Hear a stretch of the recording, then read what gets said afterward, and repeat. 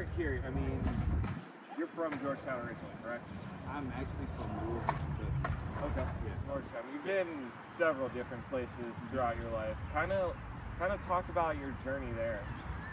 It all, like, my journey starts with skate parks and skateboards. So my journey was mostly just like, can I crash on your couch? So you could say that I kind of just couch surfed throughout the United States for the most of my skate career.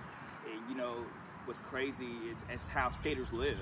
And you know, not all skaters are alcoholics and drug addicts. You know, that's just how we got to get it to make it. You know what I mean? You got to sleep on a couple of couches until you hit your big break in skateboarding. You know what I mean? Right, now, talk about the whole journey with skating, and it goes back a long way for you, I know. And you know, I think I started skateboarding in 2000. I was like 14, 15. I saw some dudes skate, and I was playing football. I looked at that thing, and I was like, that's what I want to do. I've been doing this before Instagram and TikTok and IG and Facebook, you know what I mean? And you know, 2023 is where I kind of got a hold of my skating, you know what I mean? So it's just one of the things that skateboarding has been a huge part of my upbringing and my success and downfall at the same time. So your wife and your son are over here too. They're back playing at the park.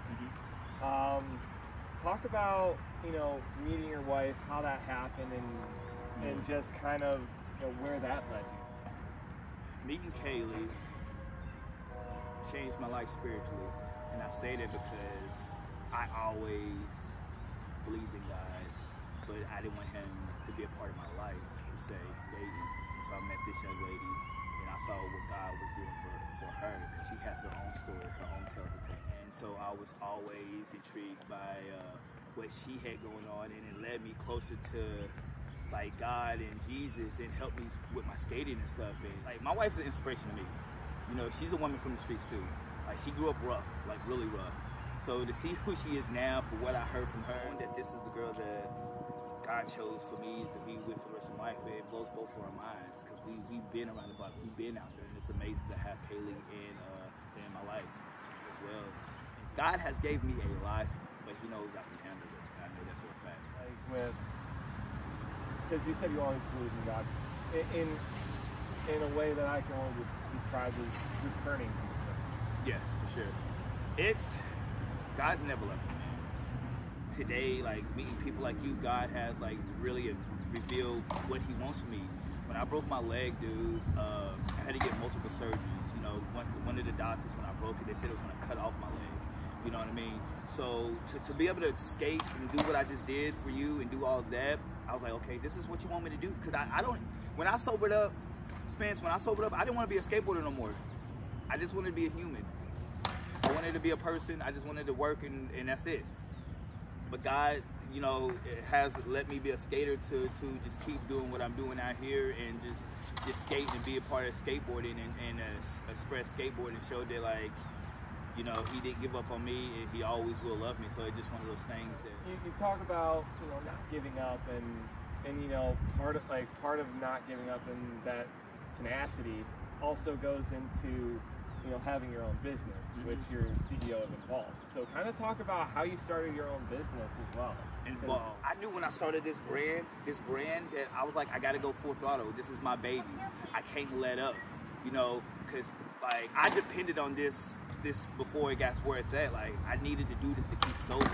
You know, my leg was broken. I was sleeping downstairs in my sister's basement, and I was like, how can I stay involved with skateboarding? So I started my company, Involved. As long as I'm skateboarding, as long as I got breath in my lung, Evolve is here. Like, you know, if I got to make one shirt a month, I'm doing Evolve. Talk about, you know, how you got some of your sponsors on board with that.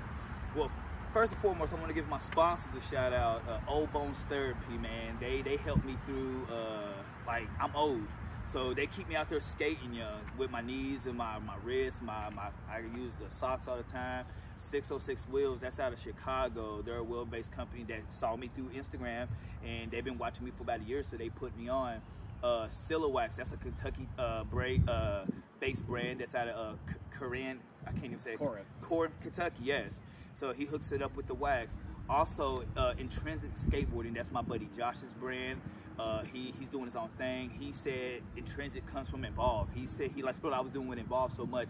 He started his own brand, and so we're just collabing like that. So he gives me boards, I gives him shirts and hoodies and stuff. And also Fat Daisy Skate Shop that's in Lexington. They show a lot of support to me as well. And I got one more Dark Slide grip tape they just put me on. So it's grip for your board. They're out of California. And all my sponsors that necessarily they show me love, they back what I got going on, and it's all for the love of skateboarding.